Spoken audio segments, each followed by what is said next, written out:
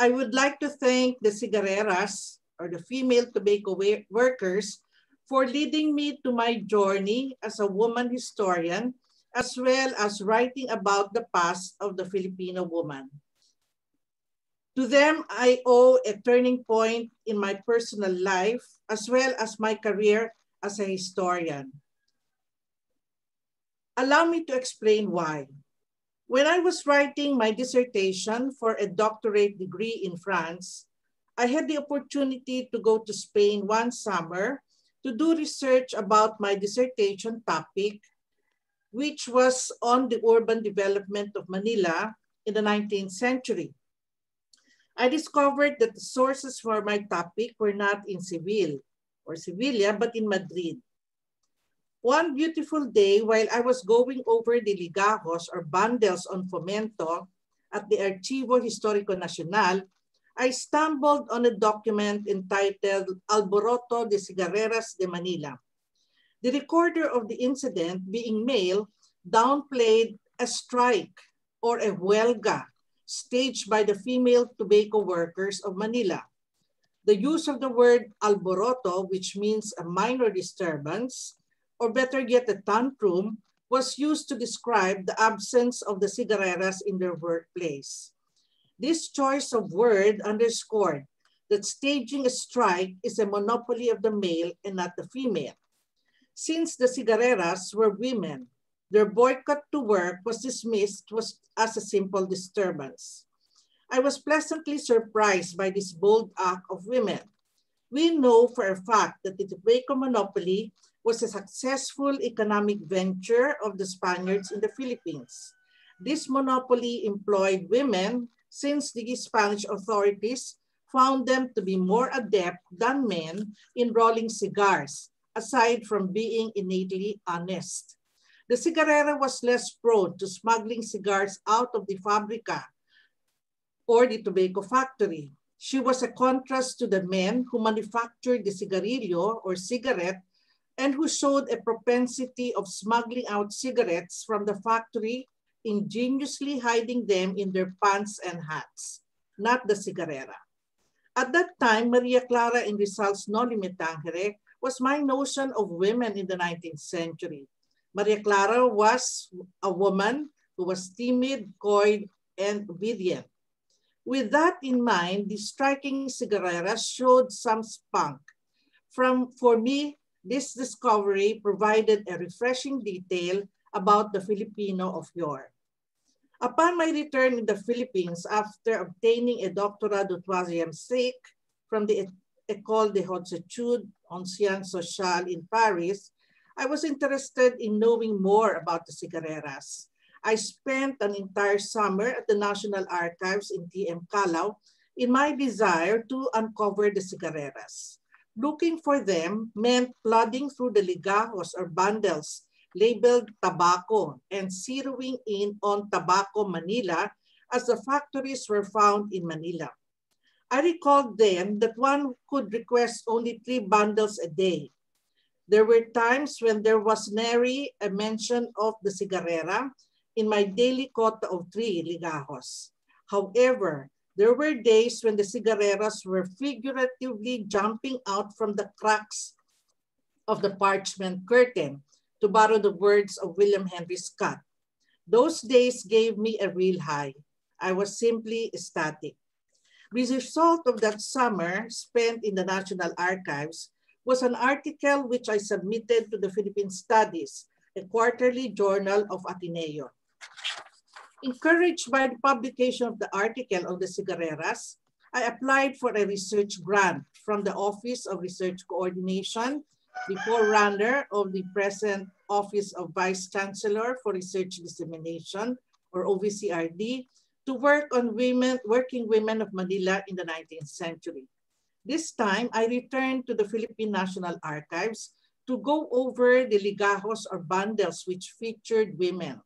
This meant going over the bundles on the criadas or servidumbres domesticas or domestic servants, the maestras, the teachers, matronas titulares, licensed midwives, and mujeres publicas or prostitutas or prostitutes. The final report to this research became a book which was published jointly by the UP Press and the University Center for Women's Studies in 1995. Included in this book was my article on the cigarreras. This book won the 1995 National Book Award in the category of history.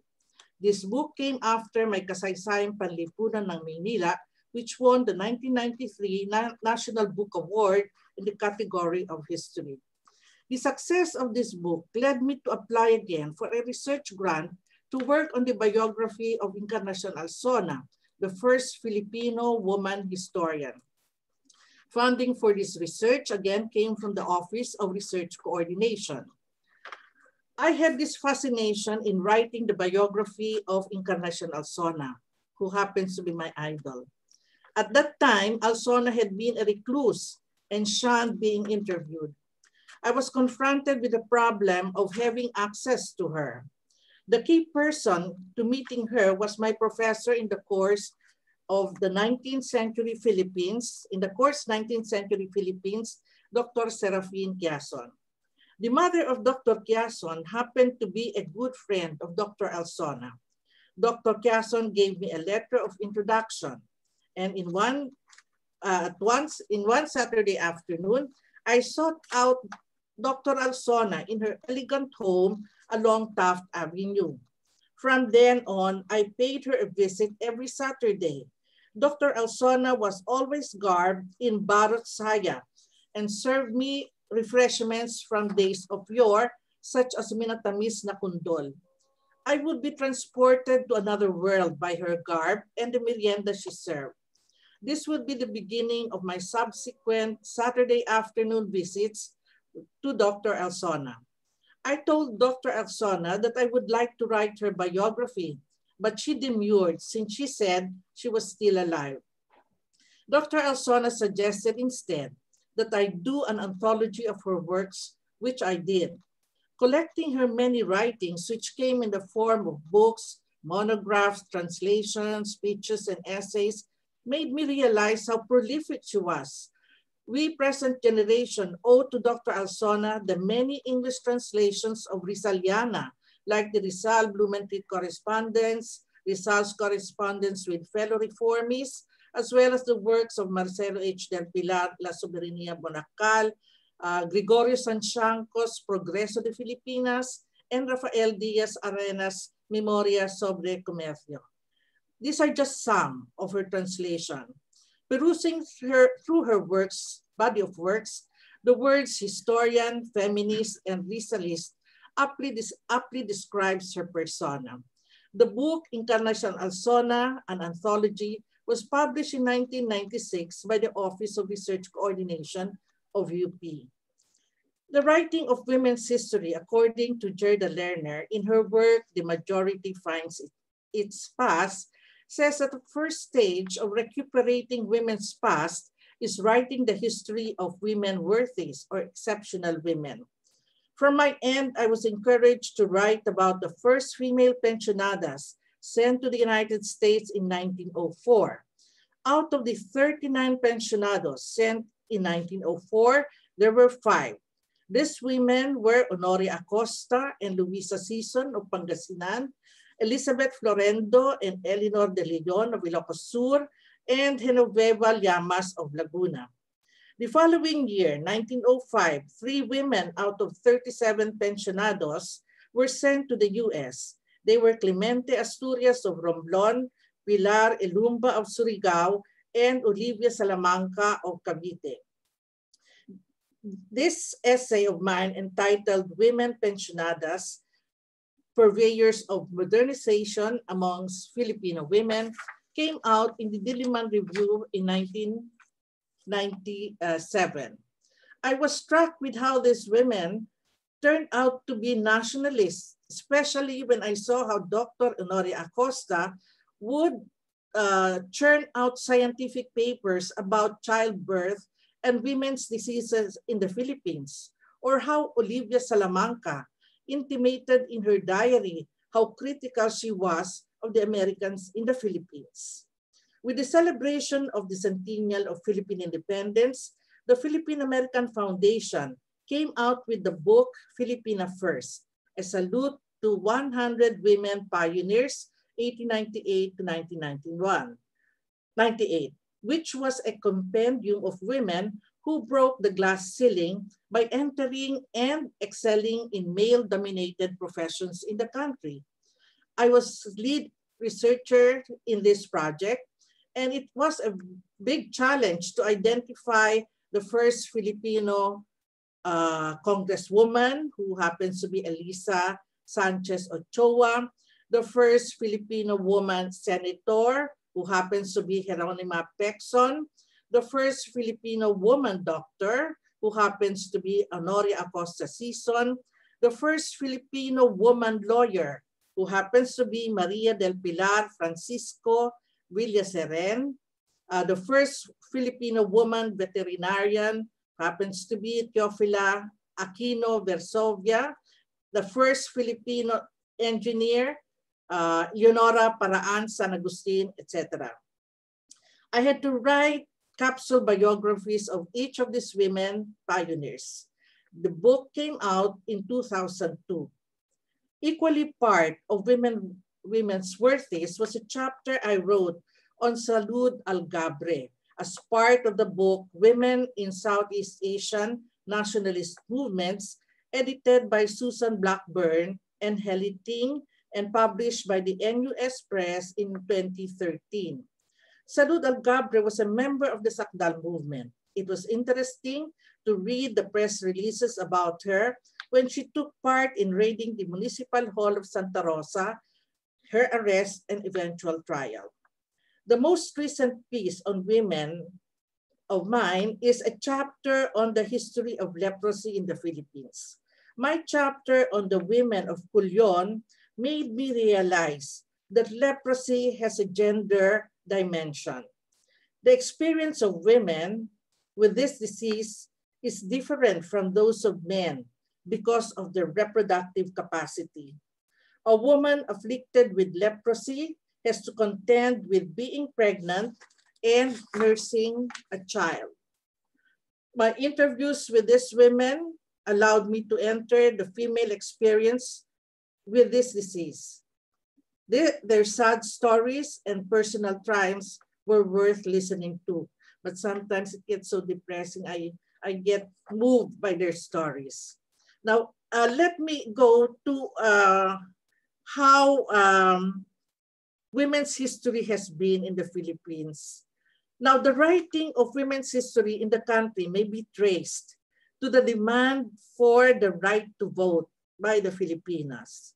Women's suffrage was a result of women getting an enlightened education and demanding political rights enjoyed by men.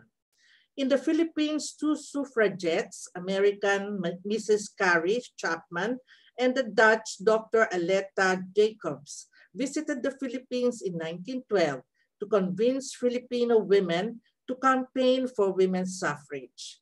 The Filipinas whom they met felt that they were not yet ready to demand for the right to vote and chose instead to undertake welfare projects like establishing the Gota de Leche.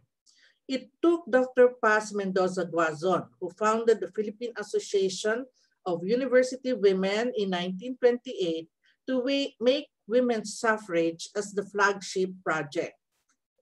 Dr. Guazon was the first Filipino woman who finished medicine in 1912 at the College of Medicine and Surgery of UP. As part of the campaign for women's suffrage, she wrote the book Development and Progress of the Philippine Women in 1928.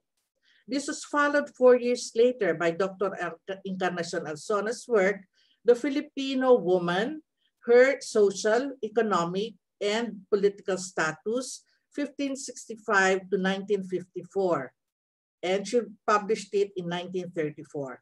So we see here the historian bent already, because she is very specific in terms of delimiting her work to social, economic, political, and also her delimitation in terms of period or date.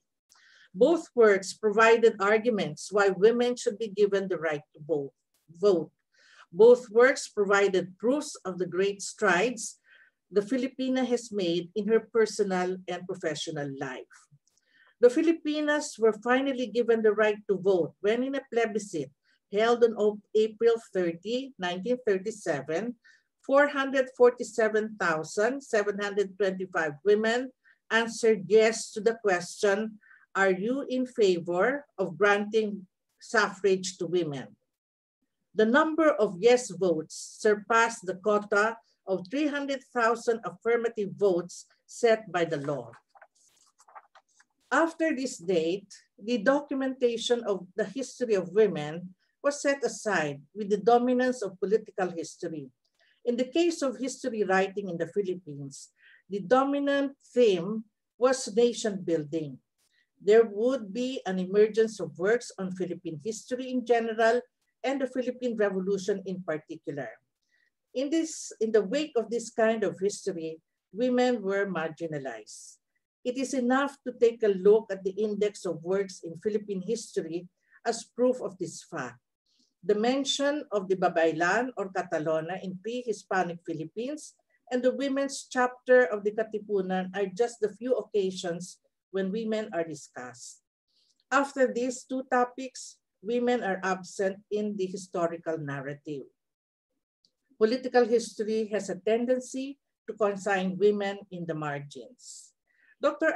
Encarnacion Alsona continued her interest on women's history. She wrote biographies of some known Filipinas like Maria Paz Mendoza Guason, published in 1967, and Librada Avelino, published in 1974. She also wrote about the diary of Olivia Salamanca in 1981 when she was already a national scientist. The emergence of social history and the United Nations Declaration of the Decade of Women gave a renewed interest on women's history in the Philippines. Women's history experienced a renaissance with the emergence of social history. Political, diplomatic, and economic history has been the domain of the male, as they were basically the actors in this field. Social history privileged the marginalized sectors of society, and one of them would be women, aside from the poor, the sick, and the criminals. My interest in social history was piqued not only by the cigareras who were absent in the pages of history, but also the so-called outcasts of society, such as prostitutes and the insane. This may be right articles such as Prostitution in 19th Century Manila and the Hospicio de San Jose, Institutional Care for Mental Patients, both published in the Philippine Studies. The sources I used were archival, consulting the bundles, particularly of Prostitutas and Dementes. The decade of the 80s witnessed the setting up of Women's Studies Center attached to academic institutions, the institution of introductory women's courses, and the writing of materials on women in the Philippines. St. Scholastica College, under the indefatigable Sister Mary John Manansan, established a Women's Studies Institute, while the UP established the Center for Women's Studies, both established in 1998. During the centennial celebration of the Philippine Revolution and the Declaration of the Philippine Independence, conferences were organized. There was a conscious effort to include women among the themes of the conference. In March 9 to 10, 1989, in celebration of the International Women's Week, the University Center for Women's Studies of UP held a conference on the role of women in Philippine history. Selected papers in the aforementioned conference were published by the University Center for Women's Studies of UP in 1986. It was also in this occasion that I wrote an article on women in the Philippine Revolution, which appeared in Kasarinlan, a Philippine quarterly of the Third World Studies of UP, as well as an article entitled Buhay Pampamilya nung panahon ng Revolusyon, which was published as part of the proceedings of the ikatlong pambansang komperensya para sa sentenaryo ng Revolusyon ng 1896. I would recall, particularly in writing this paper on Buhay Pampamilya, I consulted the Philippine Revolutionary Papers and I saw a marginal note, because this was a bundle of letters of a wife to a husband who was fighting the war front. The one who was, I don't know if it was Taylor, he said there was a marginal note, not important. So in other words, in the revolution at that time, it was not important. No? But for me, when I took a look at it, I said, this is important because it's an attempt for normalcy, no? In a time of revolution. But look at the mail, they said, not important. Okay, looking back, these two incidents of the Huelga and this document about not important in the Philippine Revolutionary Papers, I think were turning points for me as a historian. The revision of the undergraduate program in history of the Department of History in UP instituted two important subjects which are, I feel, very important areas. And this was social history of the Philippines. It's Kasaysayan 117 or 117, and the history of women in the Philippines, Kasaysayan 118. Both courses I continue to teach and had a hand in doing the syllabus and crafting the syllabus of these two courses. Interest in women's history has likewise been seen in the production of scholarly works as they now form a body of knowledge on women. Now we see the work of Professor Bernadette Abrera on the Binukot, or the dissertation of Professor Judy Taguiwalo on working women of Manila during the American period, or Nancy Gabriel's work on the women of Tondo. Recently defended was the work of Dorothy Jose on images of women, no, during the American period. Now, how does women's history interface with public history? While there is a growing interest in the study of women in the academe, it's still a field rarely ventured into in public history. If the marginalization of women in written history is slowly being addressed, sadly, in public history, it is not so. In a national conference sponsored by the Philippine Historical Association, I read a paper entitled "Looking for Women in the Streets of Manila." I was not referring to here the streetwalkers or the prostitutes, but I was curious only about knowing or finding out how many streets in Manila were named after women. I discovered that in Manila, with it's so many streets, there were just about 17 streets named after women. For instance, in the northern bank of the Pasig River, one finds a street named after Teodora Alonso. In Santa Cruz, Madre Ignacia Street in Tondo, Narcisa Rizal Street and Trinidad Rizal Street in Sisters of Jose Rizal in Tondo, Leonor Rivera Street in Sampaloc, and Tandang Sora Street in Santa Cruz. South of the Pasig River, one finds streets named after Natividad Almeida Lopez, who is the first Filipino Associate Justice of the Court of Appeals in Ermita, a street named after Librada Avellino, one of the founders of Centro Escolar de Señoritas in Pandacan, a street named after Jose Falianis Escoda, the person who brought the Philippine Girl Scout movement here in the country, and a martyr during the Japanese occupation in Ermita. A street named after Paz Mendoza Guazon, a suffragette and president of the Philippine Association of University Women in Paco. A street named after Pilar Hidalgo Lim, another suffragette in Malate. A street named after Maria Orosa, a famous home economist and martyr of the Japanese occupation in Ermita, and a street named after Ingracia Reyes, founder of Aristocrat Restaurant in Ermita. One can conclude that women who figured in the Spanish period had streets named after them in the northern or older part of the city or northern part of the Pasig River. The exception here is a street named after Carmen Planas, the first woman councilor of Manila during the Commonwealth period. A street is named after her and is found in San Nicolas, Manila. Women who were suffragettes and were active during the American period had streets named after them in the southern part of the Pasig River, an area which was developed during the American period. The situation shows how women remain marginal in public history. More streets, places, or public squares, like stations, await being named after women.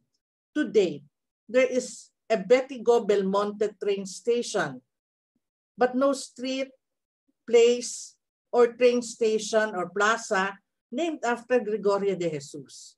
Much work still has to be done in the Philippines for remembering and endearing women, embracing women who are considered by the Chinese as half of the sky, and majority of society by American feminist Gerda Lerner. Thank you and good afternoon. Wow. Maraming salamat, Dr. Camagay, sa inyong gandang lektura dahil ito ay mula sa puso ng inyong karanasan bilang isang historian ng kababaihan Pilipino. At syempre, it's also a challenge kasi nabanggit nyo na public history in which most of us are involved will still have to do a lot of work for women. And yung ganyang klaseng honesty, mga kaibigan, yan po ang kailangan natin sa ating asosasyon so that we can direct more efforts on the things that we should still have to do.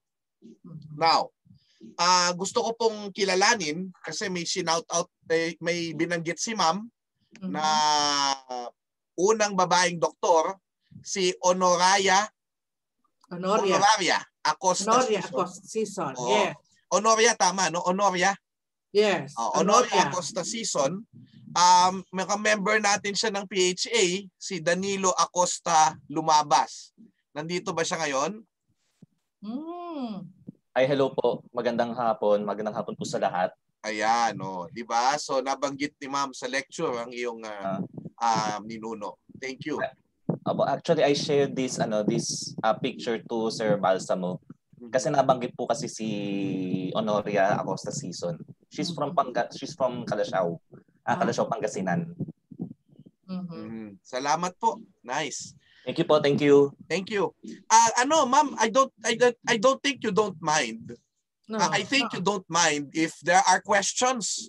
Maybe if there are 3 questions that you want to ask Dr. Camagay now, maybe this is the time. So, magano lang kayo, raise your hand lang or you can open your microphone. Okay. Siguro may... Okay, kung walang tanong, ako magtatanong.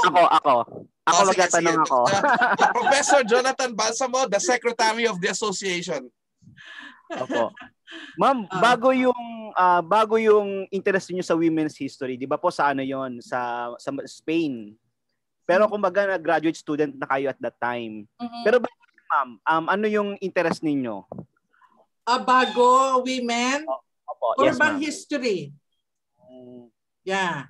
Kasi po yung kay Dr. Quiaso na paper. Yeah. I remember kasi my term paper in the course was the Arabales de Manila. And well, of course, I got a grade of 1. So I was inspired. You know naman how how you get some affirmation when you get a grade of 1 in a course. So that encouraged me to go into urban history. Ako naman ay may tanong, Dr. Camagay. Actually you have to take note na, di ba, Working Women of Manila, parang urban history at women's history na pinagsama. Di ba, ang interest ninyo. Pero itong tanong ko, meron pa ba kayong pangarap na kababaihan na hindi nyo pa gusto nyong gawan ng biography o pagtuunan ng pansin? Ngayon parang ang naiisip ko, dahil nga tayo ay nag-link out with our Southeast Asian neighbors, no, particularly Indonesia and Malaysia, I am curious about writing an article on the hilot of the Philippines and the Dukot Bayi of Indonesia. Mga traditional healers rin sila. So magandang i-compare yung situation nung ating hilot at saka yung kanilang counterpart hilot during the colonial period, because they were demonized by the Spaniards and the Dutch. So I want to take a look where that demonization is coming from. But parang off my head, ang parang demonization from the Filipino hilot is the inhuman way of delivering babies. Parang ganun kasi yun yung ginamit na justification for the establishment of a school of midwifery. Sa akin, ang haka-haka ko, for the Dutch, they describe them as dirty, old, mga ganun ba na, kasi we know the Dutch have a fetish for cleanliness. So when they want to disparage and demonize, you're dirty, no? So sa kanilang pananaw, yun yung naging dahilan kung bakit naman nila negative ang image ng Dukon Bayi sa Indonesia. I mean, that's one of the interests now that I have. I rekindled something that I did also when I compared Imelda Marcos image of the Babaylan, kasi she assumed that role in my reading, and how Eva Peron was actually associated in Argentina as a curandera, na sa Latin America yun naman yung ating katumbas ng faith healers, yung mga curandera, no? Anyway, so thank you so much, ma'am. For one more question before we go to the actual business meeting. Okay. If there is none, meron pa ako, Xiao. Sige. Okay. Ito, ma'am, the secretary. Ano lang po, sa umaga, ma'am, writing ritual. Yan. Yeah, maganda yan. Sa pagsusulat niyo, ma'am, parang ano ba kayo madaling araw ba kayo nagsusulat? Nakakailang revision po kayo? Or sa pagsusulat, ma'am? Alam mo, yung discipline of writing I developed when I was writing my dissertation in France. Kasi even in terms of yung time management, in terms of research, no, in the morning, I would spend my whole morning at the Bibliothèque Nationale. Tapos, after lunch, I would spend naman the whole afternoon until early evening dun sa Archive de d'Outre-mer or the archives of the overseas ministry, no? Parang ganon. So, you have to have some discipline. Now, in writing, ganon rin. Nung natapos na ako mag-research, I would really sit in front of the typewriter, wala pang computer no. So talagang uupo ako sa harap ng typewriter and try to write the whole morning. Yun dun ko yata yung experience ko, kaya nga sabi ko yung buhay ko as a graduate student in France is really a separate chapter in my life, kasi ang dami kong natutunan, ang dami kong awakening, realizations, no? Kasi nag-iisa ka. You do a lot of thinking, enumerating. Pero yun, yung skill of writing, you really have to discipline yourself. No? So yun ang, and then I stopped when I know what I will write again the next time para hindi ka blankong-blanko. Mag-stop na ako dito kasi sa susunod na upo ka sa harap ng typewriter, alam ko na kung ano ang aking isusulat. So, something like that, no? So it's I think also one good secret of helping you write is reading. You should read kahit na ano, hindi naman dapat history lang, kahit na ano. Pwedeng na magbasa kasi you get to develop a vocabulary and a writing style, no? Siguro si Ambet will also he is also the best person to ask because he keeps a column, no, and that's more demanding when you have to submit your column, no, in a newspaper. Pero yun, discipline. Kailangan ng discipline. Oh, thank you very much, Mama, for all the experiences that you shared. And I know that it would be an inspiration for all the members of the Philippine Historical Association, especially it was noted by our board member, Kay Bundang, that there are so many young members of the association who are probably high school people, elementary people, when I first started to be in this association in 2008, 2009. So we napakabilis ng panahon. At ngayon, and of course, cheers, hanggang umabot tayo, this is our 65th year. Jonathan, tama, no? 65 years na tayo. And this is our 65th year. And on to, sandali na lang yan, our 100th year. Di ba? As an association. We owe it to people like Encarnacion Alsona, to people like Dean Gloria Santos, the women and the men who built this association. So thank you so much. Yan ang dala-dala natin. Thank you, Dr. Camagay, keeper of our flame in the Philippine Historical Association, and to all of us. Now, we now proceed to the business meeting. I would now call for the Secretary's report and acknowledgement of new lifetime members. I would like to call the Secretary of the Association and the head of the Culture and Tourism Office of the City of Valenzuela, Curator of the Museo of Valenzuela, Mr. Jonathan Balsamo. I'll make you co-host. Okay. Host. Yeah. Right. Okay na. Okay.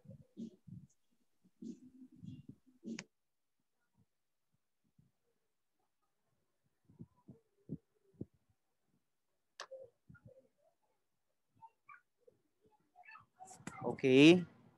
Nakikita na Xiao? Hello? Okay? Nakikita po. Okay, nakikita na. So, good afternoon. So I think we have a quorum. We have actually we had 200 registrants, and then from 200 registrants, ang nag-register sa atin ngayon ay 85 ba yan, Xiao? Inside the room, we are 82 members. 82, okay. Nagfa-fluctuate yan because sometimes people will be out because of internet disconnection. Okay, so I think itong pinakamalaki nating attendance sa General Assembly kasi because usually nasa 30 tayo, no? So 82 is a good number.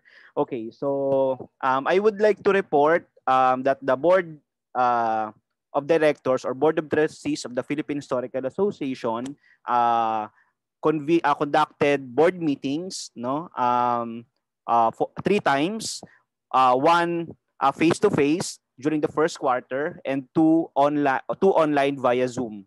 And in those board meetings, I think I am going to mention, I think, the most important resolution approved by the board, which is the approval of the proposed hymn of the Philippine Historical Association. So tayo ay 65th na, pero ngayon lang tayo nagkaroon ng kumbaga official hymn. So ito po yung nakikita ninyo sa screen ngayon. Ito po ay naman mapapublish sa ating PHA Balita, sa ating newsletter. Makaka-receive po kayo ng kopya sa inyong email. Mababasa po ninyo yung lyrics, no? Sa ngayon, lyrics pa lang po, no? Kasi hindi pa siya nagagawan ng musical rendering, no? Although meron na siyang music and lyrics. So we would like to acknowledge and thank Ian Alfonso, no? Siya po yung sumulat ng lyrics, and through Ian and through Ma'am Camagay, dahil kaibigan ng ating composer na si national artist Ryan Cayabyab. So ang pamagat po ay Mananalaysay ng Bayan. So abangan po ninyo next year kapag nagkaroon na po tayo ng enough fund para magkaroon ng full rendering ito pong hymn ng PHA.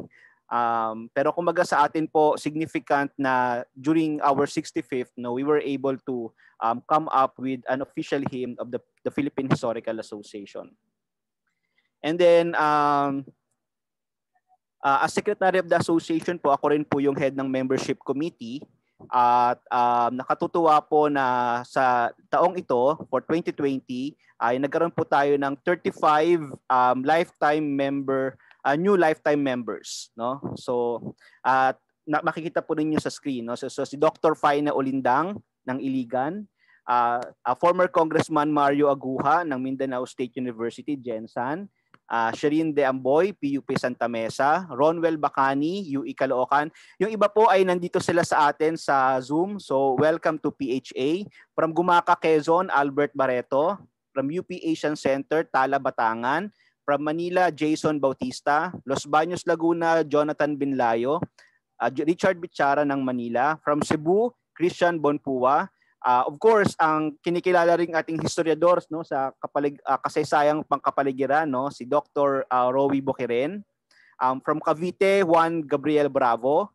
Jeremy Kalimpong. From Mindanao State University, Iligan, Professor Archil Daug. From Quezon City University, Marcelino De Sena. From Baguio, Kurt Dizon. From PLM, Fritz Fadri. Pasig, Irene Gumiran. Nordita Hamito.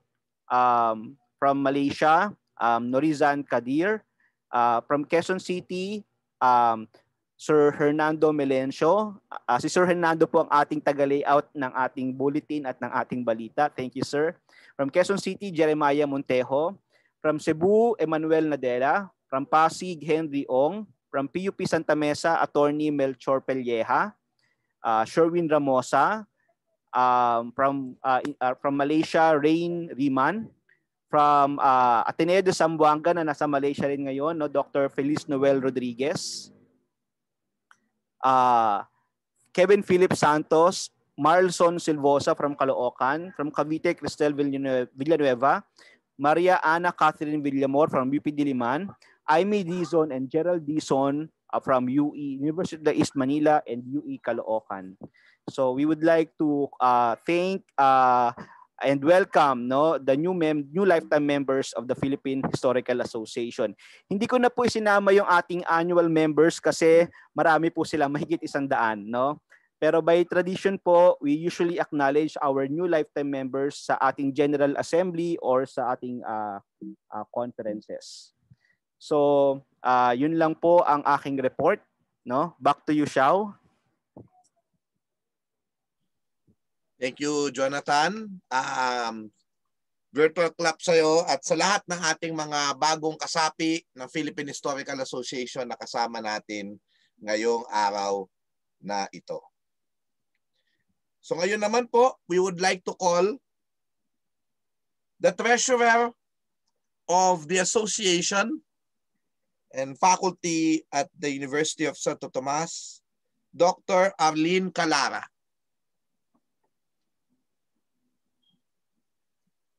Ma'am Arlene.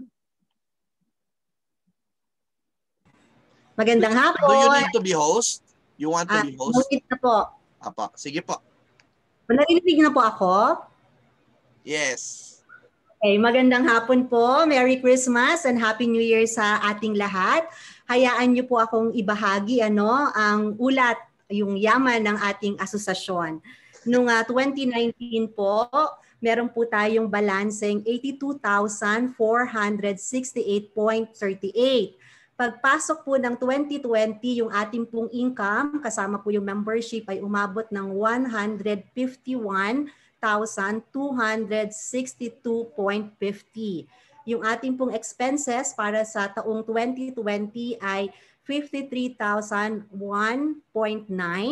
Kaya po ang ating kabuang kayamanan, yung ating income minus po yung ating expenses ay 180,728.98. Kasalukuyan po ako at yung ating assistant treasurer si Kay. Hi Kay. Isinumiti po namin yung mga resibo kasama po yung kopya ng passbook para po sa verification ng ating accountant. Yun lang po. Maraming salamat muli. Happy New Year po sa ating lahat.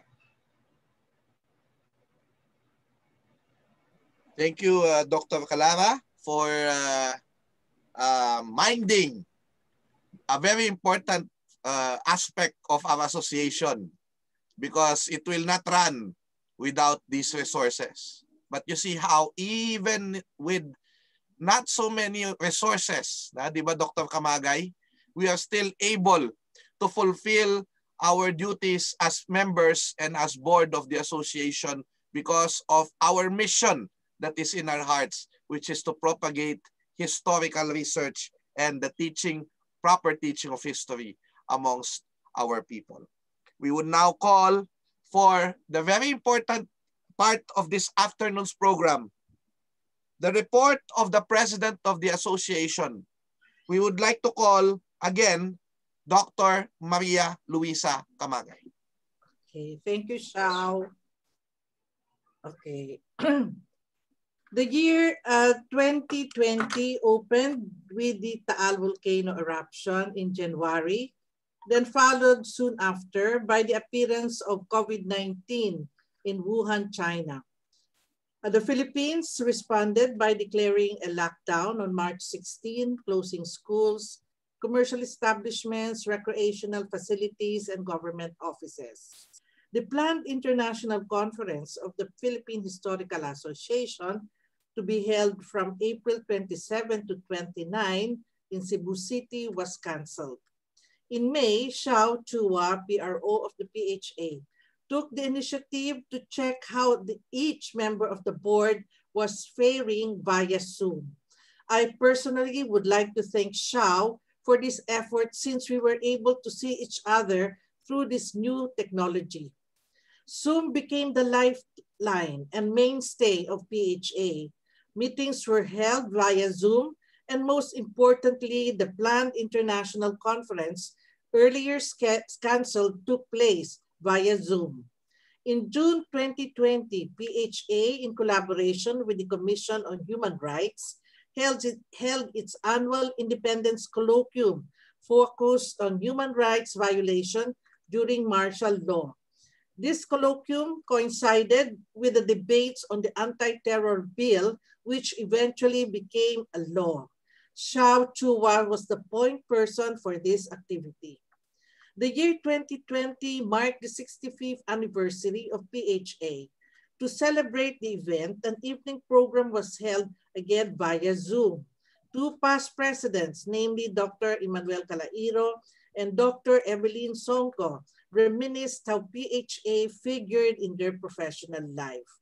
Joining us from overseas was Dr. Reynaldo Eleto, who recalled the post-war context of the establishment of the PHA. So enlightening was his brief history of PHA that PHA decided to confer on him honorary membership. No? So another highlight of the 65th anniversary of the PHA was a PHA hymn composed by national artist music sa piano Ryan Cayabyab. In one meeting of the board, it was decided to push through with the international conference earlier scheduled April 27 to 29, 2020. Convener of this international conference was Dr. Fernando Santiago, Vice President of the PHA, and Director of the Southeast Asian Research and Hub of De La Salle University. This conference was held on October 29 to 31, 2020. It also served as the 7th conference of the International Council for Historical and Cultural Cooperation, Southeast Asia, which is a consortium of the Philippine Historical Association, the Persantuan Sejarah Malaysia or PSM, and the Masyarakat Sejawarawan Indonesia or MSI. The conference was a success in terms of the bountiful harvest of papers read by international and local scholars, as well as the wide reach of the conference. Thanks to the online platform, the holding of the virtual conference proved that PHA can beat the COVID pandemic. December is the time when PHA holds its annual seminar workshop on the teaching of the Rizal course. A webinar took place last December 11, 2020, which was co-hosted by MSU, IIT, and the NHCP. The theme of the webinar was Looking Back, Moving Forward, Rizal, Mindanao, and COVID-19. That was quite a feat, no?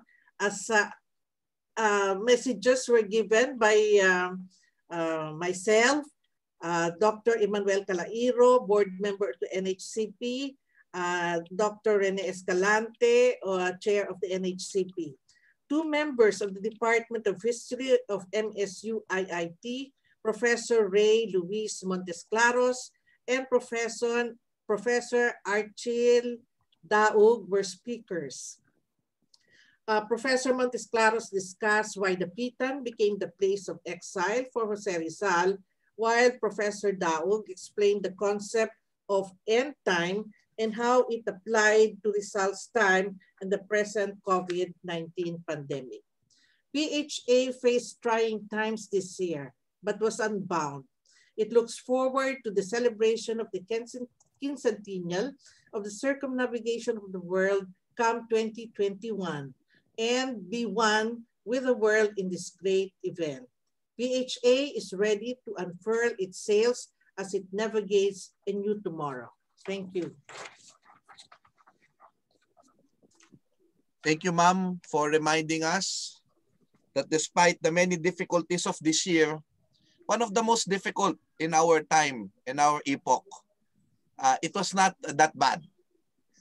We are still, napakarami nating gains na dapat ipagpasalamat sa taon na ito. Meron akong tanong, Mr. Balsamo, before we continue with our meeting.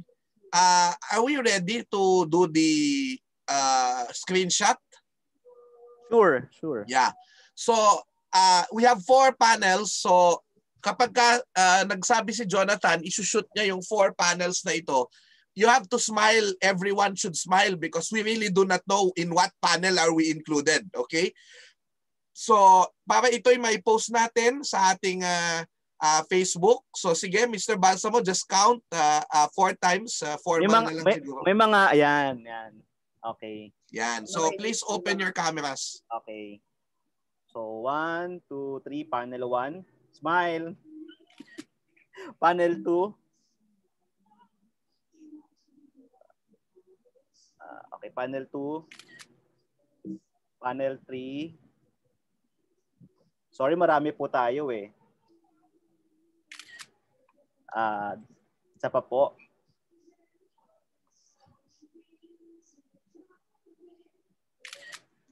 Last. Wow. Okay, thank you. Jonathan, please check kung may problema para kung may problema mamaya maulit natin. Marami pong salamat sa pagbubukas ninyo ng inyong camera. Hello everyone. Okay, sige. Ngayon, this is a very important part of our meeting, which is a motion which will be made by, it's good that we have a lawyer as a board member and a trustee in our association, straight from vacation, somewhere in the Philippines. I would like to call a board member trustee of the Philippine Historical Association will move on the proposed motion regarding the election of Board of Directors for 2020 to 2022. Please welcome Attorney Teodoro Calao IV. Salamat, Xiao, and welcome. Magandang hapon ho sa lahat. I'd like to thank everyone for this record General Assembly. I've been asked by the Board of Trustees to present a motion. I'll provide lang a background on the motion itself. Every term, we have a turnover of 1 to 3 trustees during the General Assembly. That's usually the case because may have a vacant na office. But that assumes a on-site General Assembly, which clearly we cannot do this year. So after we went through the different possibilities of trying to push for an election, we realized na baka mahirapan tayo. And this is in light of the fact that this is the first time that we will have our first on-site assembly. So during the last trustees meeting, it was suggested that we take a poll as to which, if there were any trustees who would have a problem continuing their service. And much to the happy surprise of our president, Dr. Camagay, all of the trustees naman were happy to extend their services. So in light of the fact that this is our first on-site, online General Assembly, it was felt to expedite matters that we simply provide a motion to nominate all the incumbent trustees to fill out the next term so that we would expedite our election process this year. So with that, in that light, as the trustee volunteered to do this, I hereby respectfully move that all incumbent trustees of this term be automatically nominated and deemed elected for the next succeeding term of this association. Thank you. Xiao. Teodoro Calao, having moved the said motion, I would like to second the motion. Is there any objection from the body? Having none, I guess the motion is adopted. Dr. Camagay. I think Mr. Absin is raising his hand.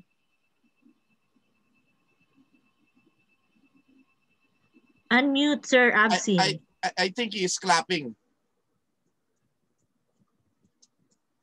Sir, naka-mute, unmute nyo kayo. Unmute kayo. By the way, thank you, Mr. De Jesus, for seconding also with me. Okay. Mr. Balsamo, I would just like to give a floor to some questions. Yes.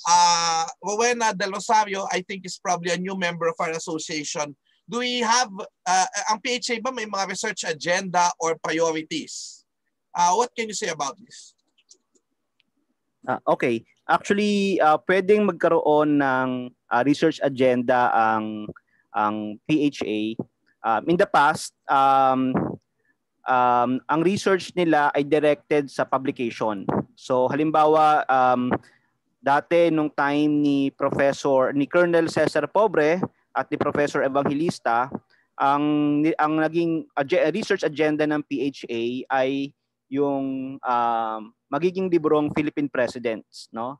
And then naging Philippine legislature, no?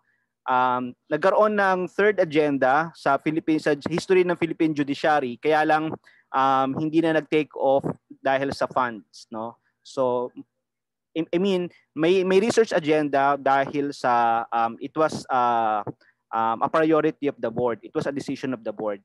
Yung mga sumunod na terms, hindi na nagkaroon ng malinaw na research agenda kasi hindi na siya directed towards na specific project, no? Pero I think the board is open, no? To suggestions kung ano yung pwedeng maging research agenda. Kasi we have to also consider na pag-research ay kailangan ng funding, no? So either i-commission ang PHA, halimbawa noong time ni President Marcos, yun yung maalala ko, no? PHA was commissioned to conduct a research, no, on the state of the teaching of history.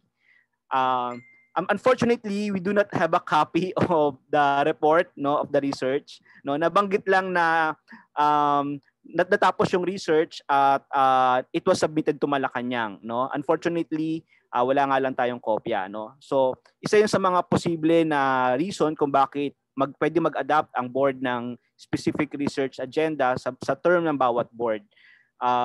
Pero sa ngayon, in the recent years, wala tayong specific research agenda kasi ang naging focus ng previous board at hanggang sa ngayon ay yung ating consortium, yung ating networking with Indonesia and Malaysian historical societies.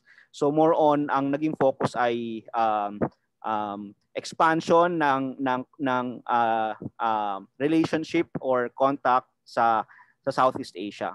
Pero it's a good idea na pwede pag-usapan sa board, no. I think may masasabi din si Ma'am Camagay na kung pwede ang PHA may magkaroon ng research priority or research agenda.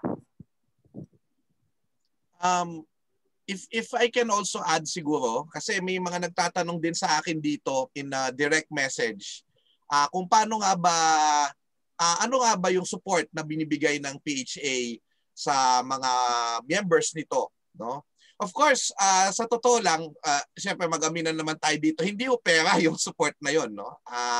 Hindi yan yung ating nagagawa. Pero I think that the real platform of assistance na binibigay ng PHA aside from the membership side, which is of course, kaso hindi naman yun ang dahilan eh. I think kung bakit tayo nagme-member para lang promote. Hindi naman siguro yun lang. But really, the fellowship that we have with each other, especially during the conferences. Yung malaki ang role ng international at national conferences natin kasi dyan po tayo nakakapag-network with other historians. And when we present our papers there, di ba, there's a platform that is bigger than all of us, bigger than whoever, di ba? It's a Philippine Historical, it's the association, that people listen to the association, the teachers go to this association for the new researches that will come from all of us. Dito na nagsisimula na, of course, when you are becoming known in the field because of the research that you have done that are publicized in the conferences of the PHA, then people will go to you. And people will come to you, will also consult you, and you can also consult your network now, which is the association. So you can contact Dr. Camagay, you can contact Dr. Calara, you can contact Attorney Calao, and whoever it is who are here. I think yun ang talagang nakikita natin. Talagang, of course, yung financial, hindi naman talaga tayo dyan. But even without it, without that much finances, we are still able to bind ourselves together in common love for the discipline and the teaching of history to further develop it together. Walang iwanan. Walang expert, di ba? I mean, yung expert lang ang sumusuling, hindi. Hindi na yun ang association ngayon. Ang association ngayon ay kami, kayo, tayong lahat. And I think that is what binds us all together. Kaya, please, the new members, thank you so much for being members of this association, for signifying your wanting to help. And also, itong ginagawa natin ngayon, simula lang ito. You can be active by putting forward your researches in the next conference call for papers of the conferences. You can ask us kung personally, ano ang pwedeng mga networking na pwede natin gawin with other experts sa mga topics na inyong gustong i-pursue. Pwede ho natin na yan pagtulungan yan. Libre po yan at pwede ho yan ang pamilya natin. Yan yung PHA Milya, pamilya. I hope tama yung sagot ko, Ma'am Camagay, at sa lahat ng board natin. Yeah, I share your thoughts, Xiao. Of course, there's no money in PHA. As you see, the Arlene gave us a report how much money. So if you're thinking of research funding, we cannot provide that. But we can provide you other things. expertise, no, among historians. We can also provide you the venue for you to read papers. You know, in the recent international conference, I was so happy and so elated that history is not going to die because the readers were young. They were young historians, young scholars. So it really inspired me na, okay, my generation can disappear, but you know, we are sure that there are new historians who will take our place. So please, when you read your papers, and this is one thing I had been trying to push, is that if you read your papers, we try to make those papers into journal articles, no, and Publications. yeah, yung publication, and the Historical Bulletin is a refereed journal, so you can cite that your article appeared in the Historical Bulletin because it's a refereed journal. So I encourage those who have papers. You know, the reason why we don't have, usually when you have journals, there's a theme. But it's so difficult to really, the reality is too difficult to solicit articles when you have a theme. So what we do, and what I do now as editor, I take a look at the papers read in the conference, whether international or national, and then invite the paper reader. Would you like to transform your paper into a journal article? So that's a venue, no? Read the papers in our conferences, have that paper published in a refereed journal. I think that's a big help and push already. Thank you so much, Dr. Camagay. Before we go to our final part, Dr. Calairo. Gabal. Magandang hapon po. Gusto ko lang mag-comment dun sa research agenda. No? Nabanggit na rin ni Sir Jonathan Balsamo yung International Council. I think since the establishment of the council, it's a continuing agenda, yung research about the collaboration of Malaysia, Indonesia, and the Philippines. Kasi even today, bihirang-bihira yung mga nag-aaral tungkol doon. So aside from yung sinasabi ni Mr. Balsamo na ng mga themes, no, ng mga researches natin, nung naitatag yung International Council, karoon ka ng continuing research on collaboration. No? Pero yun nga, kasi nga hindi naman to taon-taon, no? Kasi talagang napakahirap mag-research, no, ng isang international collab. No? But I think pag merong mga call for International Council conference, ay hinahanap talaga yung link, no, yung mga link. Kaya I think it will be a continuing agenda for our organization. Thank you, Mr. Xiao. Salamat po, Dr. Calairo. Jonathan, bago kita tawagin, sinasabi ni Ginong Herald Giwa dito na ng UPLB at LHCN, Local Historical Committees Network, inform ko rin po kayo na member ng Publication and Production Subcommittee ng LHCN ang PHA. May regular journal po ang NHCP at pwede rin po sana na i-endorse sa mga kasapi bilang commitment ng PHA and LHCN. Yeah. So binanggit ko yan at pwede hong pag-usapan pa yan dahil meron tayong members din na member ng LHCN. Professor Balsamo? Yun yung isang halimbawa siya nung gusto kong sabihin. So sa mga members, no, isa sa mga pwedeng ibigay ng samahan sa inyo ay halimbawa yung Center for Palawan Studies, no, sa Palawan.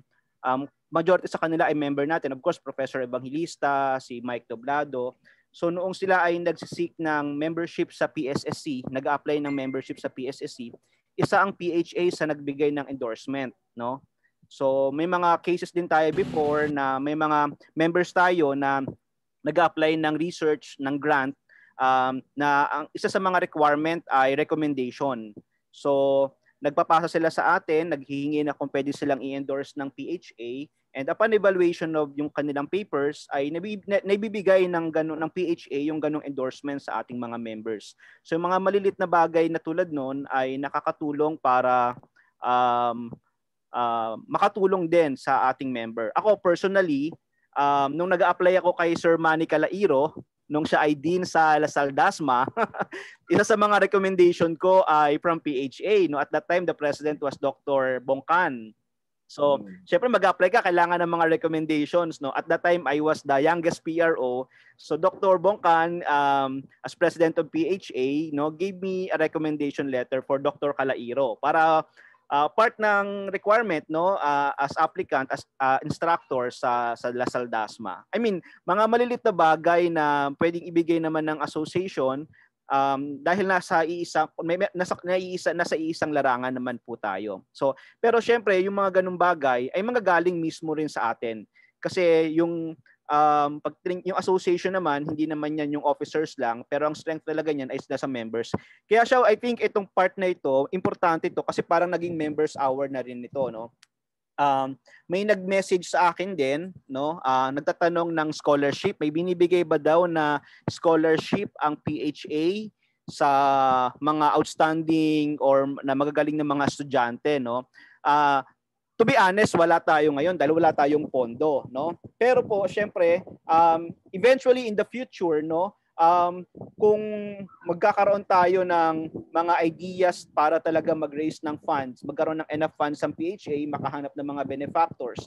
Tulad naman ng ginagawa ng ibang samahan, ano, halimbawa ng American Historical Association, no, pag tiningnan mo yung profile nila, marami silang mga prizes, marami silang mga grants, no, na kung saan yung mga members nag-a-apply.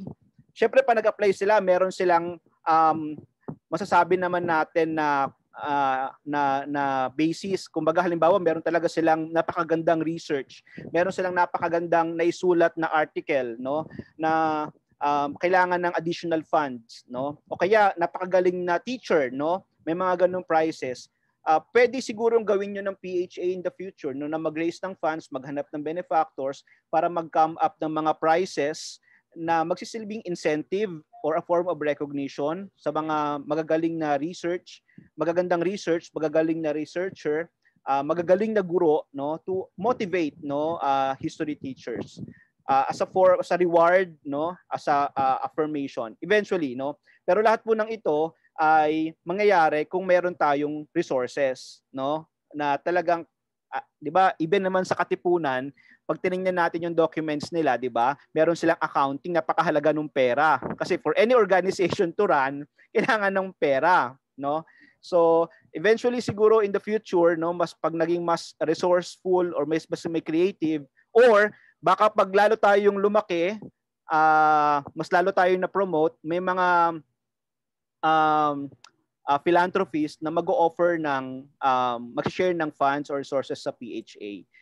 Pero syempre, malalaman lang nila yon if we continue our good work. So pag nakita na ang ating samahan ay talagang samahan para sa stakeholders, not only for the officers, samahan na talaga nag-contribute sa larangan, I think people will see and people will be there to give their support.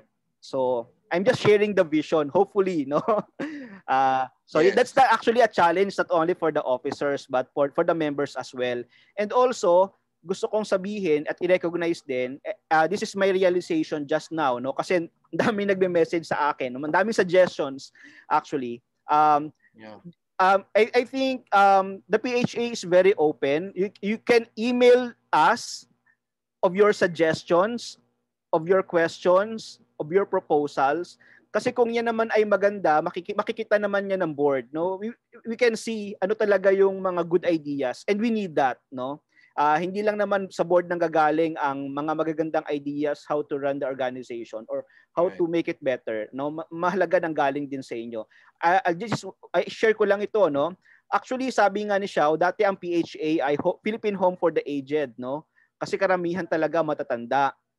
So, I think the chairman was, the NHI chairman din was Sir Ambet Ocampo. So, sinabihan yata ang PHA, One comment, actually may nag-email na sinabi nga bakit puro matatanda ang sa PHA, puro 'di ba? Sila lang, no? Even sa mga speakers o conferences, umiikot lang sa kanila lagi, no? I mean, to be honest, no, yun yung feedback, no? So pinag-usapan yun ng board, and to be ano rin, no, to the credit of the board at that time, no, during the time of Dr. Bongkan, I think they realized that that comment was valid, no? So that opened the opportunity for the young people to come into PHA, no? So I was recruited. I was recruited. Actually, I was asked, no, to join the board at that time as I was 21. I was a fresh graduate to join the board, para magkaroon daw ng young blood. Then eventually pumasok si Xiao, no, at iba pa. So nakatutuwa kasi yung dynamics natin, may senior, no, may mga junior, may into academe, I'm with the local government, no. Meron tayong lawyer. So napaka-diverse, ang ganda ng pinanggagalingan ng idea, and I think that's beneficial to the organization. So I just would like to share that. Thank you, Jonathan. Bago tayo pumunta sa announcements and then Dr. Camagay's part, gusto ko lang sabihin na there are people here who are actually officers of local historical committees and tourism and cultural affairs office of their towns. And ang sinasabi ko nga dito, we will be forthright with you. If you text us or message us, we will be forthright with you what we can and we cannot do. But as you see here, ang daming rich experiences. Dr. Camagay will help you, if you have archival, questions about the archives. And Wesley Reyes, for example, a local historian, mga local histories, and Jonathan Balsamo when it comes to tourism management and all of that. No, there are things that you can actually consult with the members of the association and a lot of us, diba? If you want to know, if you want to network with Southeast Asian historians, you can ask Dr. Fernie Santiago and most of the board. Hindi ko nababanggitin lahat. And of course, I would like to drum up to the members of the association that we also have Ian Alfonso, who is part of the secretariat, coordinator of the Secretariat of the National Quincentennial Committee. And please, ladies and gentlemen, let's celebrate in our schools the Quincentennial, the 500 years of victory at Mactan, victory and humanity. So I hope that our members here would listen, and we talked about it in our national conference, international conference, and I hope that you will cascade the essence of the celebration to your localities. Okay, so Mr. Balsamo, I think you have some people to thank, and I think you also have to announce as PRO of the association, although ang gumawa talaga dito yung ating kasama na si Gloria Melencio and her husband, the PHA Balita. So what is your announcement about the PHA Balita, Mr. Secretary? Okay, yung PHA Balita, i-email na lang sa kanila, Xiao. No? Email, okay. Email. So we would email. It's a very special issue for the year of the pandemic. It's like our year end. Napakaganda, nakaipon po lahat ng mga naging activities natin in brief, and it's a very comprehensive report of the association to our nation, what we have done. Okay, so we would like to now call for a very important part of the session, the closing remarks and launching of Historical Bulletin 2019. Ladies and gentlemen, the Editor-in-Chief of the Historical Bulletin, our President, Dr. Maria Luisa Camagay. Thank you, Xiao. Okay, so our Historical Bulletin 2020 contains papers which were read. So this is what I was saying. These are papers read, but they can be articles. They can be transformed into journal articles. And the conference at that time was focused on public history. And of course, our lead person here when it comes to public history is Xiao. He is the public history personified. He is the embodiment of public history. Thank you. So he was the keynotes, one of the keynote speakers. Ambet was there. Maris Jokno was there. And then, of course, Xiao. So his paper, which was transformed into an article, gets to be included in the Historical Bulletin.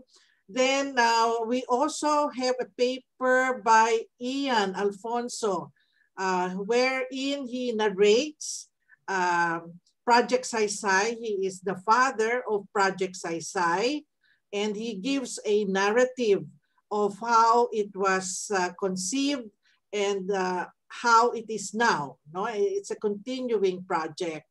Then the third article there is Walking into History, which is the museums of the NHCP. And this is, you know, it's very interesting because the two authors, Ian Alfonso and Eufemio Agbayani, are researchers of the NHCP. So they're giving, you know, a first-hand account in a sense of what they're doing. So that's the third. Then the fourth article, very interesting as well. I hope you get to read it. Kasaysayan ng Pilipinas sa bagong curriculum at elementarya at tersyarya, no? Isang pagsusuri. So it compares how the K-12 has affected the teaching of Philippine history in the high school level. So the next encounter of students on Philippine history will be in the college level, no? So in the elementary, it's grades 5 and 6, and then no Philippine history in the senior year, high school level, and they meet again during the tertiary education, no, in college. Then the next article here is by Arlie Rose de la Cruz, where he shares Dean Worcester's battle against animal contagion in the Philippines. Very interesting as well, no? Because the gist of the article is that the Americans battle against animal contagion in the Philippines. For example, the reindeer pest did not address the cultural value of the carabao, you know. When the Americans started giving them serum which did not work, or quarantining the carabaos, removing them from the owners, separating them from the owners rather, it really became a cultural battle instead of just a scientific battle. Race, Gender, and Photography. This is by Mary Dorothy Jose.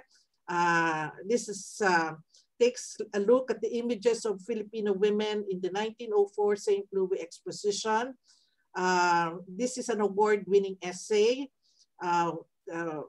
Won the first prize in the Benitez writing. I think this was sponsored by Aliw, the Ateneo Library of Women Writings. The last one is, of course, by our trustee, member of our trustee, Teodoro Calao IV, on the role of Freemasonry and how he, in this particular article, he tries to take a look at where the demonization of Freemasonry is coming from and how it can be resolved. No? So those are the articles we have. These are all peer-reviewed. These were sent to reviewers, and the writers had to, you know, address the comments and suggestions of the reviewers. So we're very proud that the Historical Bulletin is a peer-reviewed journal. Thank you.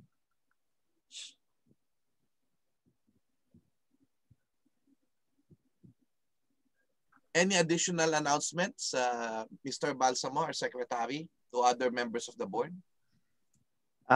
So before Dr. Camagay gives her closing remarks, Akala ni Ma'am tapos na siya. Overexposed. I'm so overexposed. Okay. So gusto ko lang pong banggitin, no, at least for the information of the members, no. Yung atin po, we are planning to actually revitalize, no, our website, no. At the same time, kasi talagang lahat ngayon online na, no. So hopefully by next year, first quarter, maayos natin yung website natin. Wherein we will make the previous issues of Historical Bulletin available, no. Para maging ano rin siya, no, resource website. And then also we are planning, the board is planning to digitize, no, all the previous copies of Historical Bulletin from volume 1 number 1 1957. We are in the process of collecting all the copies, all the issues, and once completed, we will go into digitization, and then once digitized, to partner with a platform where it can be accessed by the public, no. So sa ngayon po, ang mapapangako namin yung mga, I think the last 5 issues, meron tayong soft copy, pwede nating i-upload sa website ng PHA kasi hindi naman talaga revenue generation ng objective ng ating bulletin, but to share historical research, no.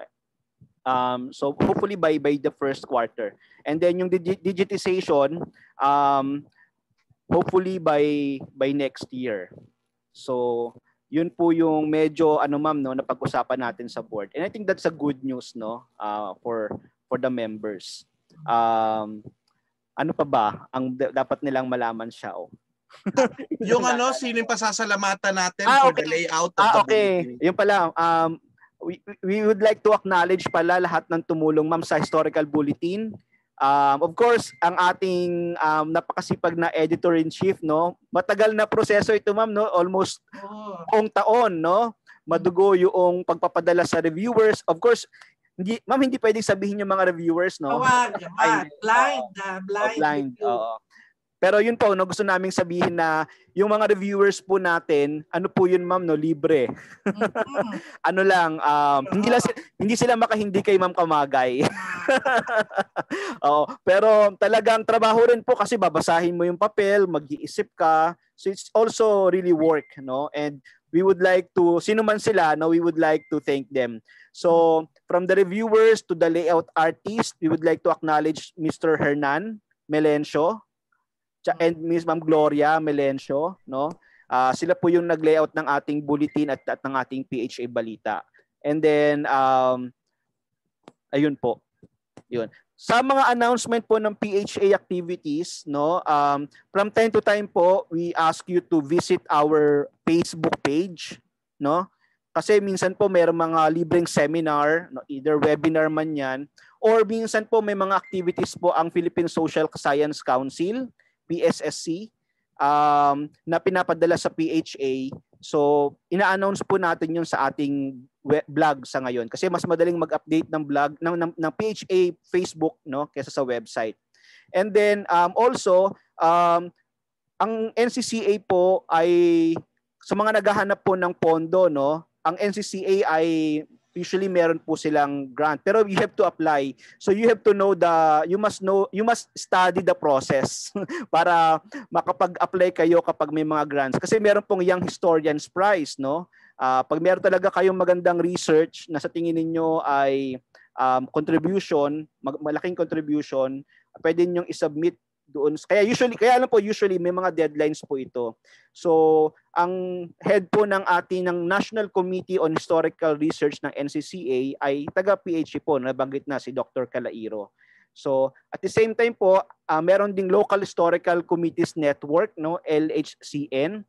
So, ang LHCN ay nakakabit sa NHCP. So, I think yung sa mga members po natin na baka iba hindi pa nila alam yung LHCN, no? Ano po 'yan, no? Marami ring mga programs, projects pagdating sa local history. At pagdating po sa resources, baka makatulong, no? Tulad ng PHA. So, Xiao, yun na lang mababanggit ko. Meron pa ba? Jonathan, basahin mo yung chat mo. Pero meron akong tanong sa iyo. Hindi pa natin na-announce sa General Assembly na actually nagtaas tayo ng membership fees. Oo, yes. So swerte kayong mga member na ngayon. Oo. Mm-mm. Hindi ko makita. Yung chat, hindi, wala naman. Reminder lang yan for okay. what I'm going to do in the end. Okay. Sige. Naka-screen share ka pa ha? Warning lang. Oo, hindi ko hindi ko stop. Ayun. Ayun. Tatawagin na natin for a closing remark, Dr. Camagay. Ay, sabi ko nga masyado overexposed. But anyway, in behalf of the board of PHA, welcome to the PHA for those who are lifetime members and also annual members. I would like you to remember that the founding date of 1955 of PHA is very memorable, no? And we are 65. Ang 65 kasi retirable age na, no? But PHA is not going to retire. It's given a new set of tires, no? For the next 50 years pa. As Xiao said, we should move forward. We should not be defeated by the COVID, and we should be more optimistic of our country and the discipline of history. I want the young. I'm not ageism, no, but I want the young to be involved, no, by participating in the conferences and being member of, because PHA is like, I don't like to say that it's a Pandora box, but there's so much that it can offer. No, it's just awaiting you to knock at our doors. In fact, I remember that there are training seminars for teachers. Then there's a pending project on local history. So we can give you seminar workshops on how to write local history. Yeah. We have done a seminar workshop on how to convert your paper into a journal article. So we're open to that. If we can be of help, no, that's the help we can give you, not monetary or financial, but in terms of the skills that, or even the knowledge that we can share. So welcome, and we look forward to a better 2021 for all of us and for the association. Thank you. Thank you, Dr. Camagay. Before we close, we would like to do something which is also a tradition of the Philippine Historical Association in its events. Let us sing together our favorite patriotic song, Pilipinas, Kung Mahal.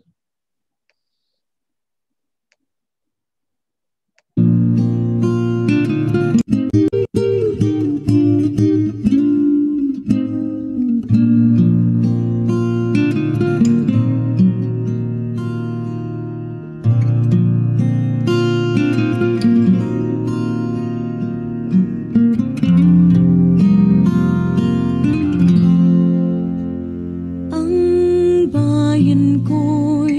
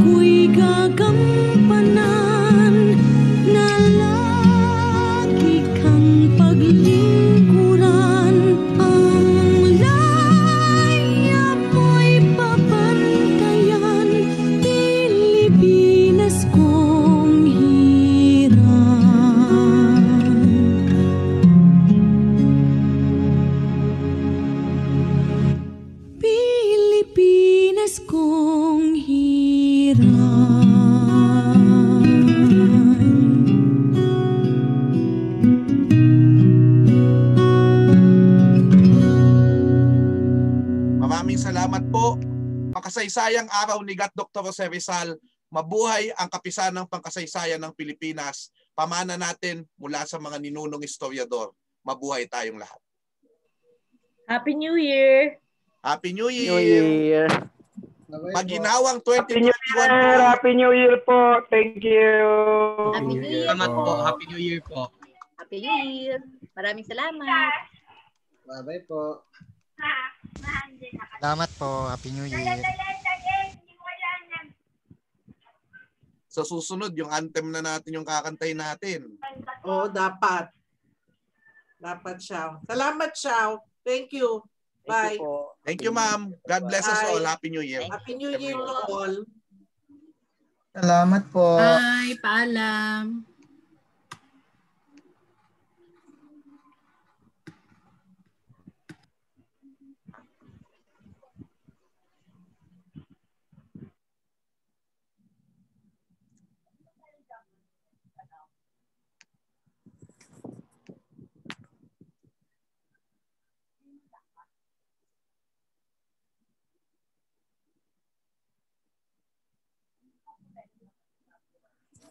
Ano Xiao?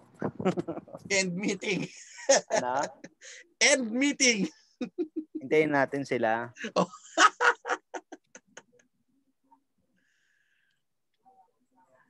Oh, tumigil na. Si John Ray. Wala. End meeting. No? Usap tayo sa ano? Sa chat. Tapos nga ako mag-type eh. Tawag na lang sa messenger. Ano? Si John Ray, wala na. Wala na talaga sila. Okay. Sige. Ay, si John Ray, oh. Saan? Di pa ako, may sinend ako message. Saan? Salamat po sa pagpunta.